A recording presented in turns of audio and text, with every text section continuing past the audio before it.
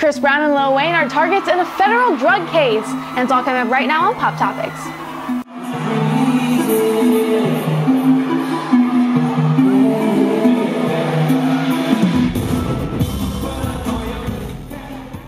Chris Brown and Lil Wayne are reportedly targets in a federal drug investigation, including thousands of dollars worth of narcotics, including lean.